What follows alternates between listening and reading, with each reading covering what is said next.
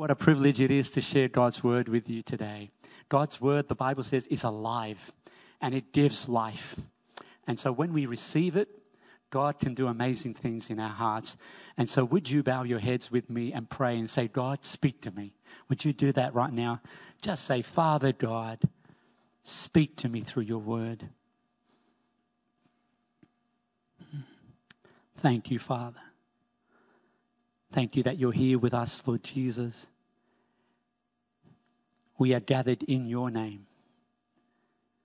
And when we gather in your name, you are in our midst and you are in our hearts. We love you and we worship you.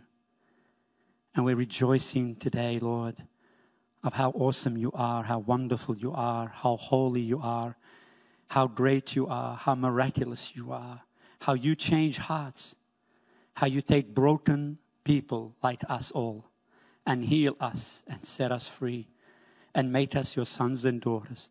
Thank you, thank you, thank you so much. We adore you and we worship you. Please, Lord, by your Spirit, speak through me to your praise. In Jesus' name, amen. So, friends, today I want to speak to you from a passage that our Lord speaks about, and it's about entrance into heaven. Entrance into heaven, which is all about how do I have eternal life. Now, the background to this passage that Jennifer just read to us, Jesus here is preaching his most famous sermon, the most powerful sermon of all time. And you can find it in Matthew 5, 6, and 7 chapters. It's the best sermon ever. And I'm just going to take a part of that sermon and preach on it this morning. And our Lord is speaking to thousands of people. Thousands of people had gathered to hear the great teacher teach them about the kingdom.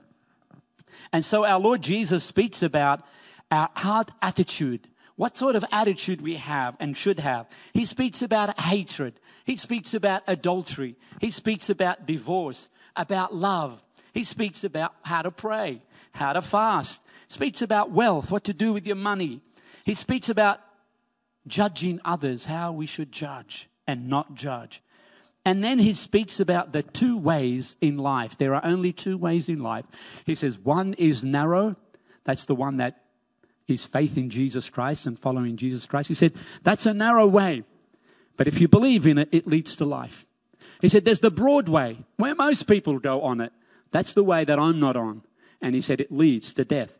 And then he concludes his sermon with this passage that we just heard read, the most powerful passage on entrance into life. The most important question that you and I need to know is not how much money we should earn, or who should marry, or where we should fly, or what holiday, or what else. The most and the best and the most important question that you and I need to know is, where will I spend eternity?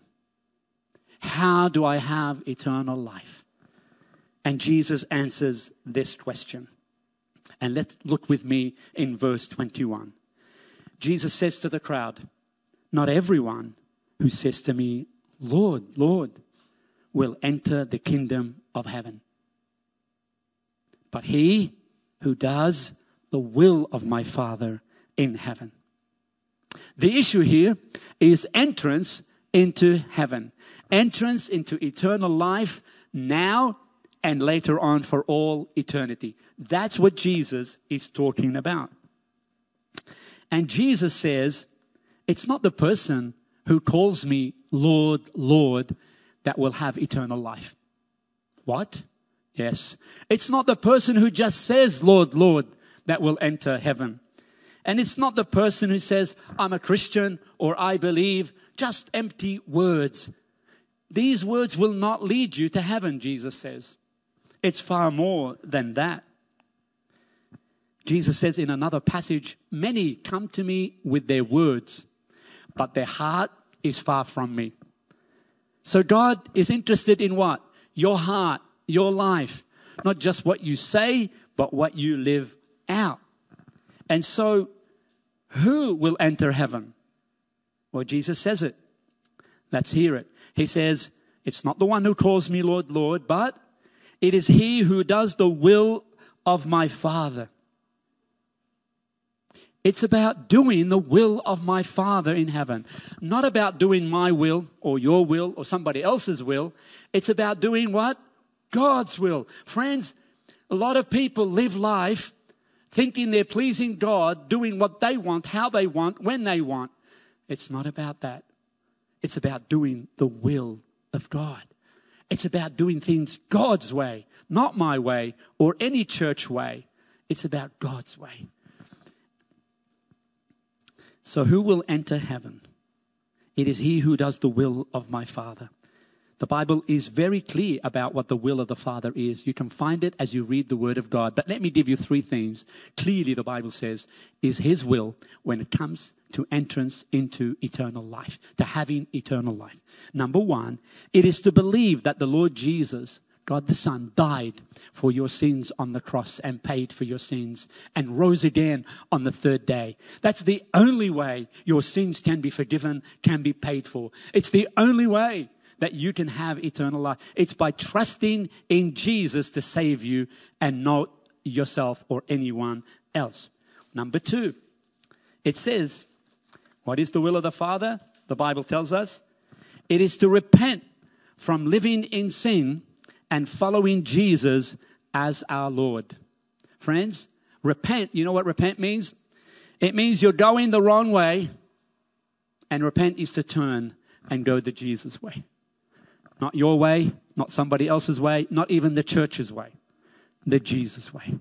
Jesus said, I am the way, the truth, and the life. No one enters into heaven except through me. No one comes to the Father except through me. It's repenting, turning from living in our sin and our way, and living the way of the Lord as the Lord of our life. That's the second thing, that is the will of God. And the third thing, it is to have a personal relationship with Jesus. Listen to this. God is not a distant God. Our God became man and dwelt among us to what? To have a relationship with us. He doesn't want to be from a distant. God is watching you. He wants to live in your life. He wants to be part of your life in everything. He wants to do life with you in the good and the bad and the hard and the easy and the joy and the sadness. And so the true believer who enters life is the one who has a relationship with Jesus Christ as their Lord, who walks with him and talks with him and includes him in their life. Friends, that is what is the will of God regarding eternal life. And that's what Jesus is calling all to. Now, Jesus continues, verse 22. Many will say to me in that day, Lord, Lord, have we not prophesied in your name, cast out demons in your name, and done many miracles? And I will declare to them, I never knew you. Depart from me, you evildoers. Pretty powerful words, but that's the truth that will set us free. What is Jesus saying here?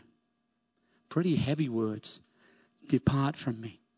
You never want on Judgment Day, when you die and go up to be with the Lord, to hear Jesus say, depart from me. And friends, you can do something about it now, so that you don't hear those words, depart from me. Let's look at what he's saying. Our Lord is saying that on that day, what day is that? It's the day of judgment. The Bible says it is appointed unto man to die once and then the judgment. There's no reincarnation. You die once and then the judgment. You appear before God. The moment you die, you appear before God, and he will decide where you go. And so on that day of judgment, he is saying that many will say to him, Lord, we should enter heaven. We should be able to be in there because you know what? We've prophesied in your name. You know, we've taught about you. We've preached about you. We've done miracles. We've cast out demons. And the list can go on. I've been a good person. I've done this and that. And but Jesus says, depart from me, you evildoers. I never knew you. Now, why would Jesus say that? Now, please don't confuse Jesus with Santa Claus. Jesus is the King of Kings and the Lord of Lords. He is the creator of heaven and earth.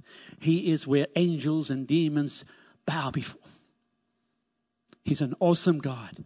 And yet he is the most loving Savior who died to save you and me. But listen to this. Why would Jesus not let them into heaven? Well, firstly, because these people trusted in their own religious good works. What they did for God, not what God did for them. They trusted in what they did for Jesus, not what Jesus did for them to save them from their sins. This is like a lot of people today who think that by going to church, by giving money, by being a nice person, not hurting anyone, not committing adultery, just being a good person, and I'm sure you will get to heaven by doing that. Well, that is completely wrong. That's not what the Bible teaches. That's not what Jesus teaches. You see, people think by just being nice and doing good things and doing religious things even, that they can get into heaven. At the same time, they live in sin. They live their way. They believe in what they want and they do what they want. And they think, well, I'll do some good things here and there and it should get me up there, right? No. It doesn't work that way. You can't bribe Jesus. He says it's not by doing those things. The second reason why Jesus did not let them into heaven is found in the words, I never knew you. Please listen to these words. Jesus said, I never knew you. Does Jesus know you? Do you know Jesus? Really know Jesus? Not about Jesus. Do you know him in a real relationship where he is your Lord? He says, I never knew you. Which means that you did not belong to me and you do not have a relationship with me as your Lord. These people didn't know Jesus. And he was a distant God to them. He was someone they did things for, but didn't have relationship with. Jesus said this powerful passage in John chapter 10. He said, my sheep hear my voice, and I know them. They follow me, and I give them eternal life. Can you see the difference here, friends? My sheep, what do? They hear my voice. And guess what? I know them, and they follow me. Can you see that? They follow me. They hear my voice. They follow me. I know them, and I give them eternal life. Would you say you hear his voice and you follow him? Would you say you're a sheep or a goat? Because a sheep will follow. A goat will do its own thing. And God is calling us to hear his voice and follow him. And that's how he will say, I know you, because you follow me. Verse 24. Jesus says, therefore, whoever hears these sayings of mine and does them. Listen to this. Whoever hears these sayings of mine, my teaching, and does them, I will liken him to a wise man who built his house on the rock. And the rain descended, the floods came, and the winds blew and beat on that house, and it did not fall, for it was founded on the rock. It did not fall, for it was founded, what? On the rock. Wow, what a beautiful, powerful passage here. Here Jesus is saying that the person who obeys my teaching, let me tell you what I think of him. The person who follows me, the person who obeys me, who does what I say, he is a wise person. She's a wise woman, a wise man. You know why? Wisdom is in following Jesus. Wisdom is in obeying Jesus. And the awesome thing is, when you do that, you build your life, Jesus said, on a solid foundation that cannot fall, that will not fall. Are you a wise person? Would you say Jesus would look at you and say, you're a wise woman, you're a wise young lady, you're a wise young man, you're a wise man, because you're building on my foundation. Here Jesus is saying it's the person who obeys who builds their life.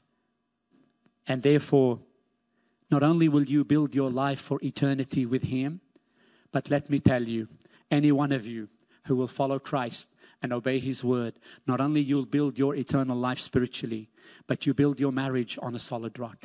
You will build your children on a solid rock. You will build your relationships on solid rock.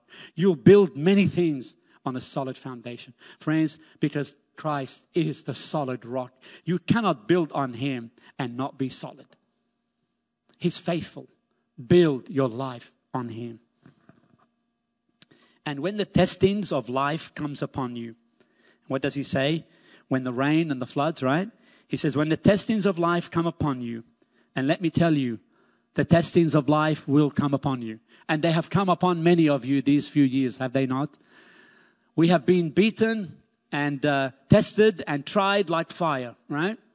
The testings of life will come from all directions, right? Like the rain, they'll come from above, right? Like the floods, they'll come and rise up. Like the wind, they'll come across and beat on us. Jesus said they will come. Testings will come, even for those who believe and follow me. And they will beat on your life. The floods of financial, relational, and health trials, they will come and they will beat on your life.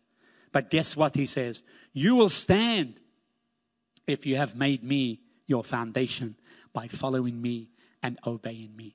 No matter what test will come upon you, what trial will come, you'll be shaken, you'll feel it, you'll be pained, you might hurt, you'll suffer, right? He says, but you will stand. You will not fall because you're built on me. And nothing that is built on me can be destroyed because He is indestructible. Amen? He goes on to say, Jesus says that not only you will stand the test of this life, but on the day of judgment, because you follow Jesus, you will stand and pass the entrance exam. You'll pass from death to life. You will have life forevermore. The greatest exam that you will pass, friends, is not here. It's when you stand on the day of judgment.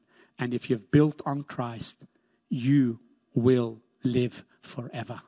You will not fall when you appear before Jesus because you've believed in Him. You've trusted in Him. You will pass the greatest exam of all. But it has to happen what? In this life. It's too late when you die. You've got to make your decision for Jesus now.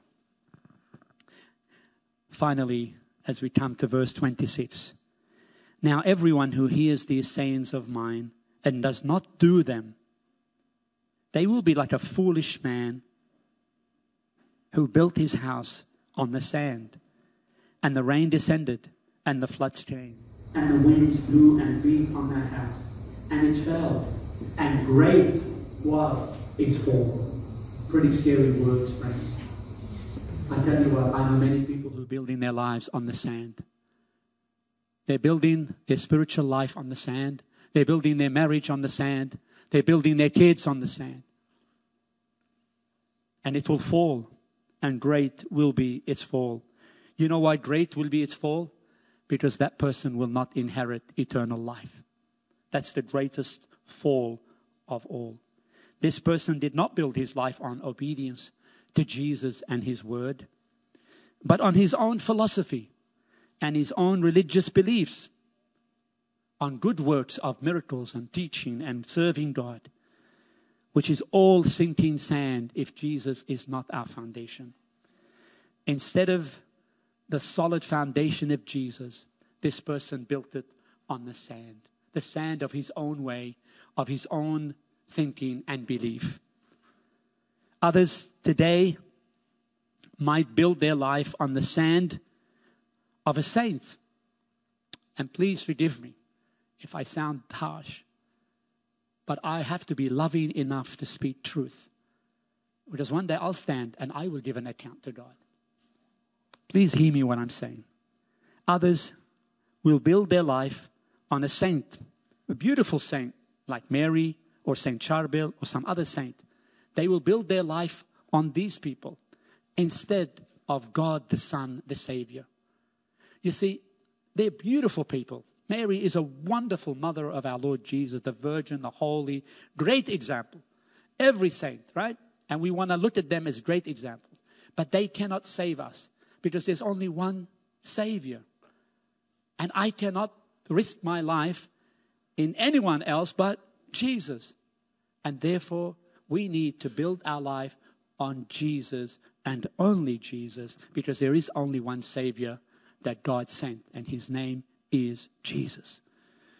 And if we build it on anyone or anything else, it is sinking sand, my dear brothers, because they are not God.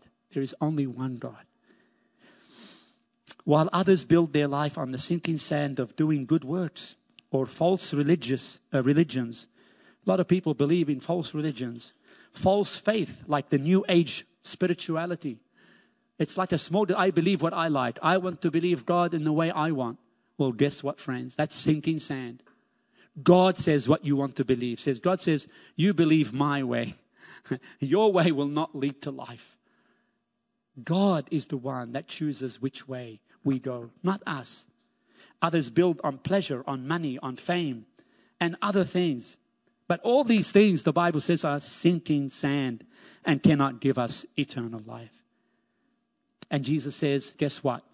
The person who builds not on me and not on obeying me is like a fool. Friends, the Bible, when it talks about a fool, you know what a fool is in the Bible? Is someone who does not follow God. It says the fool has said in his heart, there is no God. That's what the Psalm says. Friends, to be wise is to follow Christ. To be foolish is to do it our own way. To do what we think is right instead of what God says is right. And today, be wise. God is calling us to build on His solid foundation. Wisdom is when we follow Jesus. Foolishness is to build on anything else other than Jesus. And in the end, it says, great will be that person's fall. What a fall to get to heaven one day and to be told, depart from me, I never knew you. I pray that none of you here today will hear those words, because each one of you will make a decision to build on Jesus Christ. Let me finish with this. The famous Beethoven was one of the greatest musicians of all times. When he taught music, he was known for his strict condition.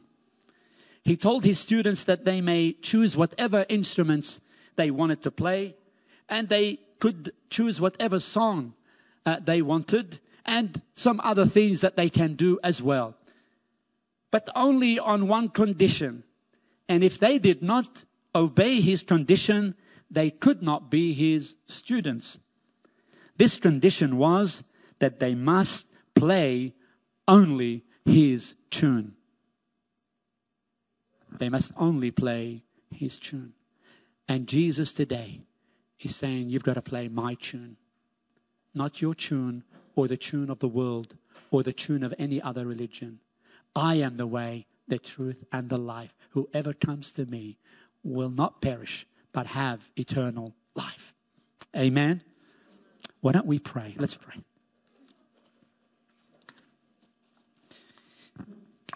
If God has spoken to you, let's bow our heads, close our eyes. If God has spoken to you right now through His Word, I want to encourage you to make a commitment to follow Him as your Lord and Savior. To build today, to make a decision to build on a solid foundation. The foundation of the Lord Jesus Christ.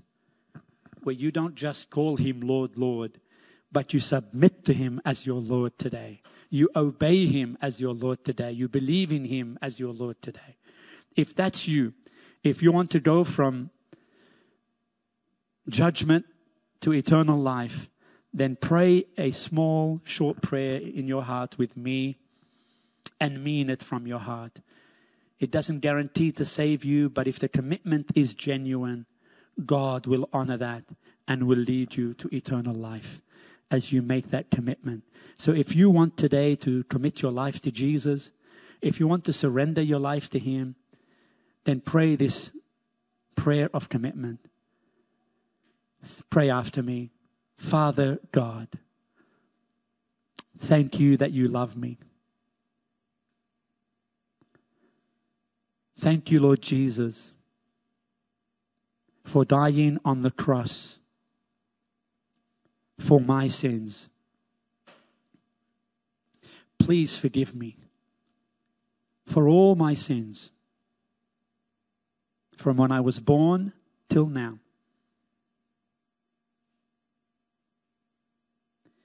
I turn from living my way to living your way. I commit myself to following you, obeying you as my Lord and my Savior from today. Please cleanse me and wash me from all my sins. In Jesus' name, amen. Father, for everyone who prayed that prayer, I pray for them right now. If you've prayed that prayer, just keep your heads down and your eyes closed. If you've prayed that prayer, I want to pray for you. Just lift your hand and I just want to pray for you. If you've prayed that prayer, okay? Yeah. Father, I just pray for each person that prayed that prayer. I pray that they will experience you and encounter you. I pray that they will open up your word and find out who you are and live to follow you. I pray this for each person, that your spirit will change them and cause them to fall in love with you. May they know your great love for them today. In the name of the Father and the Son and the Holy Spirit. Amen. Amen.